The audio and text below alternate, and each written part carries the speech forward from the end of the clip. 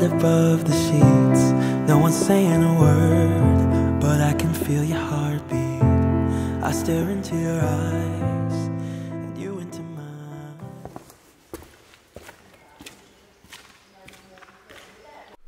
Best. I'm down on the cut with my camera today. I'm going through Netherton tunnel. I'm going to take some Boston photos. I've been down here for yonks. I used to come down as a nipper, having a laugh. It's just down the bonk from Cobb's engine house. It goes on for about 2 miles. It's quiet, no one about, just a few folk walking their wammels. It's a bit wet in here. Puddles of water everywhere. I must be saft. I'm gonna get riffy. It's getting a bit cold in here now. Bit nippy. And I know what you're thinking. You're thinking, if you're cold, get your can coat on. Well, I ain't bought me coat, have I? I don't think I need it. It's blistering out there. I left it at home.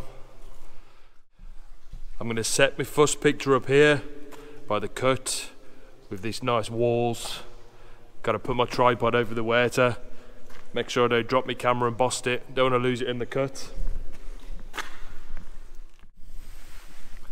Hello. I'll stop blabbering on in my fake black country accent now before I offend anyone. I used to have that accent and it went away when I joined the army and started travelling for a living, I think. I'm in Netherton tunnel today. It's a 2 mile or 1.75 mile canal tunnel. Completely dark, unlit. No lighting at all, puddles all over the floor. Completely straight. And I've come down here today to do some photography. It's been a couple of years, I think, since I last came through here. There's a shot that I've always fancied, a bit further down. There's an air shaft that goes up, I don't know, 100 meters or so to the surface above, and the light comes down there a little bit, but it's still quite dark, so I've got my torch. I'm going to try and light the scene and see what shot I can get. For now, I've set up by the railing overlooking the canal, trying to pick up some of this nice white limestone on the side. Should be some really interesting shots to be had, so I'm going to take a few now. I'm quite near the entrance of the tunnel and see what I can get before walking down to the air shaft.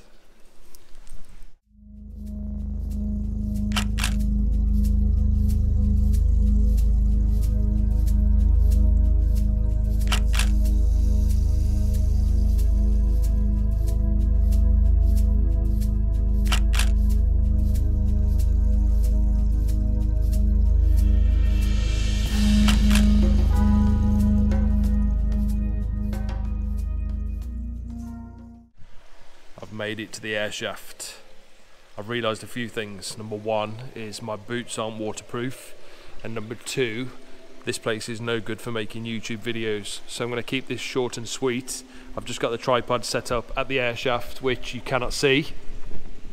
If I turn it this way, you might be able to see what I'm trying to shoot. Hold on, I'm just walking precariously near the edge of the canal. Air shaft number 2 is directly above me. I'm about 400 or 500 meters down the tunnel. I've got the tripod set up just here. And I'll try and show you just how difficult it is to shoot in these conditions.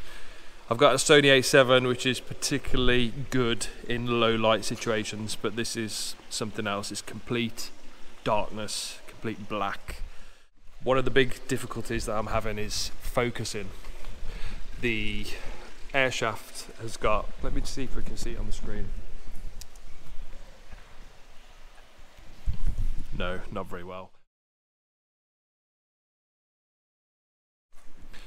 I had planned that when I got to the air shaft I would talk you through the composition, talk you through the shot that I'd been trying to get for a while now, but it's really difficult conditions, so I'm not going to do that. I'm going to, if you hear that, bloody big puddles everywhere, so my feet are wet. My boots aren't as waterproof as they used to be. There is stalagmites or stalactites, one or the other, all over the ceiling, dripping water all over me, all over the camera lens, all over the microphone. It's really tough conditions. I got some good shots, but talking to the camera and explaining things just wasn't working. And so I'm gonna call it a day, make it a short YouTube video. I'll pop all of the images up on the screen. Let me know what you think.